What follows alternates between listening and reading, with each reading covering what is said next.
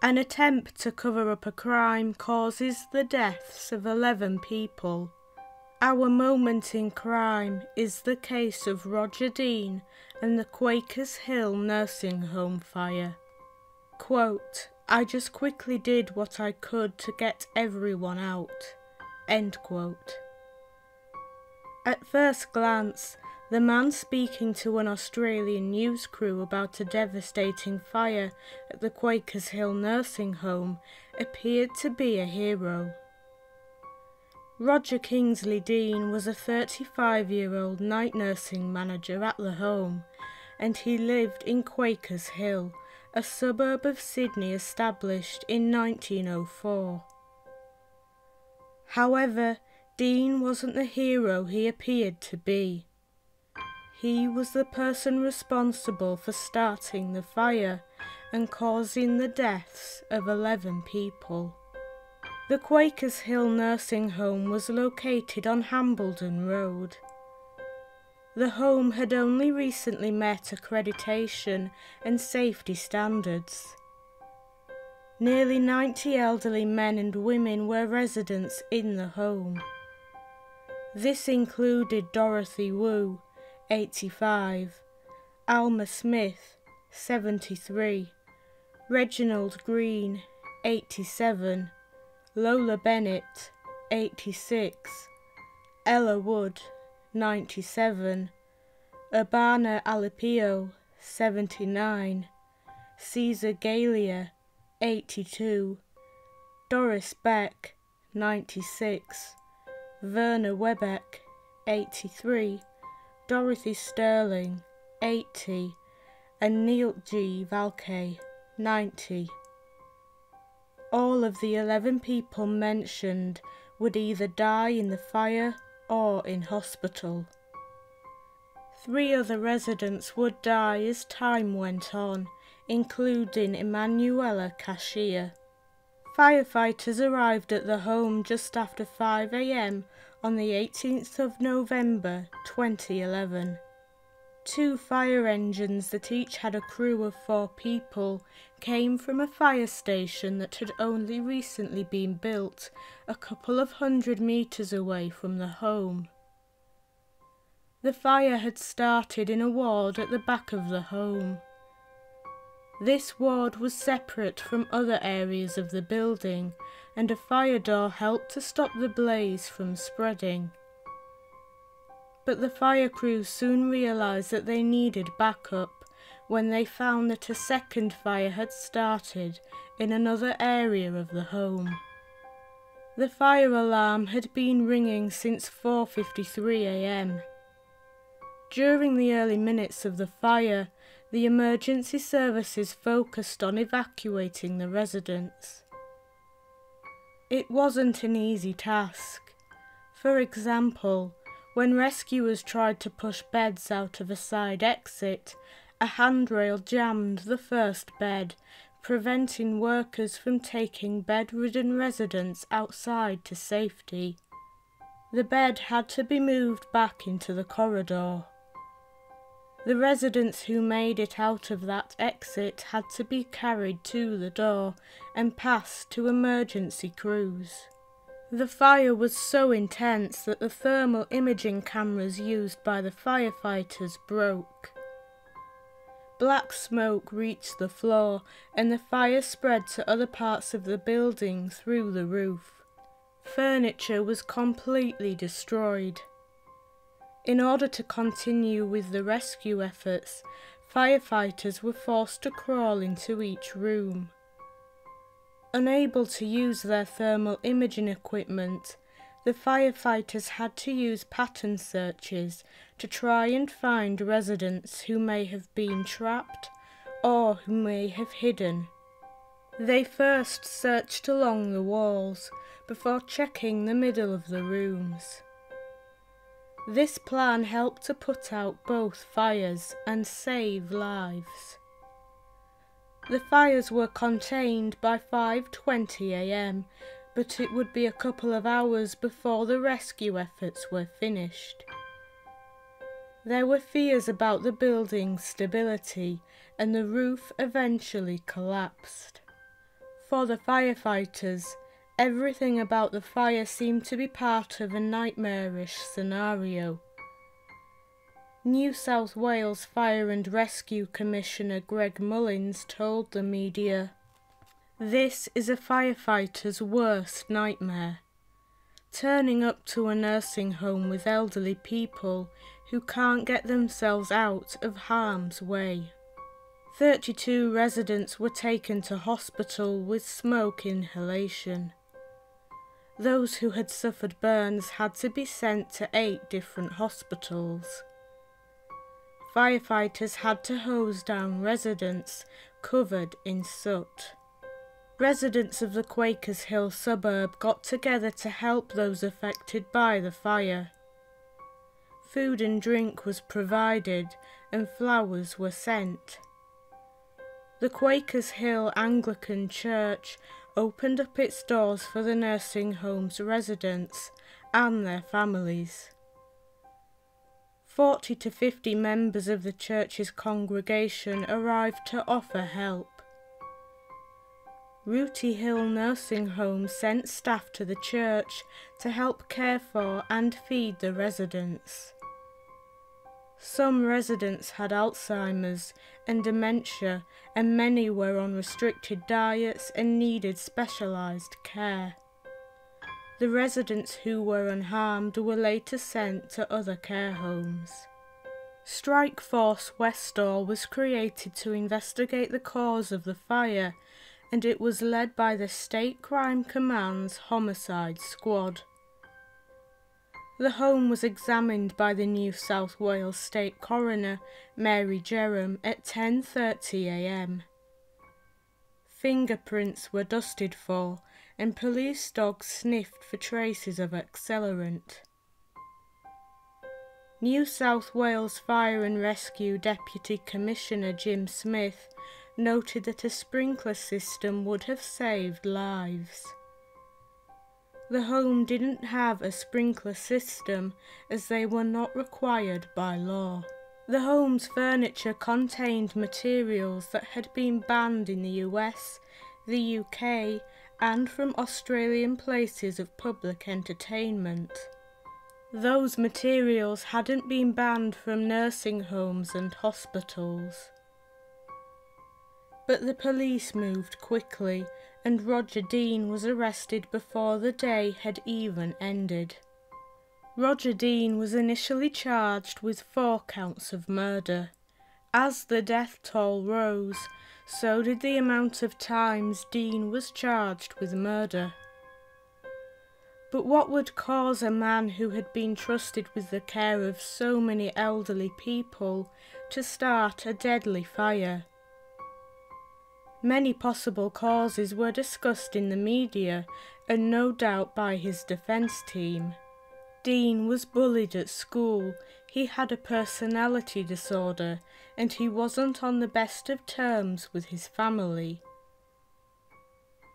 But as security footage would later show, Dean started the fire to help cover up a theft and a drug addiction.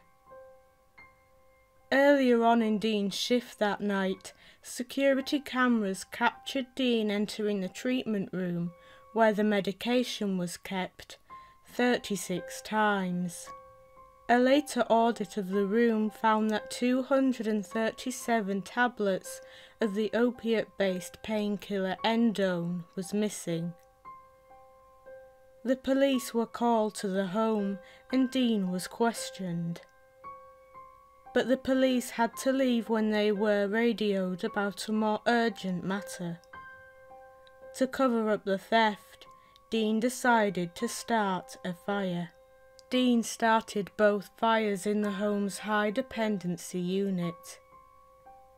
Using another staff member's cigarette lighter, Dean set fire to empty beds in 2 different rooms. At Dean's sentencing hearing, resident Helen Perry recalled that she had been in one of the rooms the fire started in. When she asked Dean about the fire, Dean led her away, telling her that help was on the way. Dean showed no concern for the two women he left in the room where one of the fires was growing. Dorothy Wu and Dorothy Sterling were immobile. Both women died in the fire. All of the residents who died had been under Dean's care. Later on, when firefighters tried to locate one of the fires, Dean snuck back into the building to retrieve the drug register books that revealed his theft of the painkillers. After his arrest, Dean told the police that Satan had been speaking to him and that he had felt a sense of evil come over him. The 2nd of November 2012 saw Dean plead not guilty to 8 counts of recklessly causing grievous bodily harm and 11 counts of murder. He'd wanted to plead guilty to manslaughter, but this was rejected by the Crown. He did plead guilty to 2 larceny charges relating to the theft of prescription painkillers from the nursing home. Dean's Supreme Court trial began on the 27th of May 2013, but on the morning the trial began, Dean pled guilty to all charges. Forensic psychiatrist Dr. Michael Diamond found that Dean's decision-making was affected by long-term drug addiction and his personality disorder. But Justice Megan Latham disagreed. She said that Dean's actions were planned and that his moral culpability for the crime wasn't diminished by his personality disorder. A few months later, Dean was sentenced to life behind bars. When it was announced that Dean will never be paroled, the victims' families cried and applauded. Dean also received a minimum of 6 years to serve for the 8 counts of recklessly causing grievous bodily harm. In December 2015, Dean lost his appeal against his life sentence in the Court of Criminal Appeal. Speaking at the appeal, Justice Julie Ward said, "Having regard to the abuse by Mr. Dean of the position of trust that he occupied, and his deliberate actions in not taking steps to alert fire brigade officers, it cannot be said that the life sentences imposed on him were unreasonable or plainly unjust." An inquest into the fire began in September 2014, and the results were published on the 9th of March 2015. It found that the Quakers Hill Nursing Home Operators Domain Principal Group failed to look into Dean's past before employing him. Dean was suspended from his job at the private psychiatric care facility St. John of God Hospital due to drug use. A patient complained that he couldn't administer her medication properly, had white froth around the mouth, and was struggling to speak. A staff member noticed that he looked sedated, but Dean blamed this on the medication he was taking for a bipolar disorder. Dean's former boyfriend had noted that Dean was taking too many tablets, causing odd behaviour.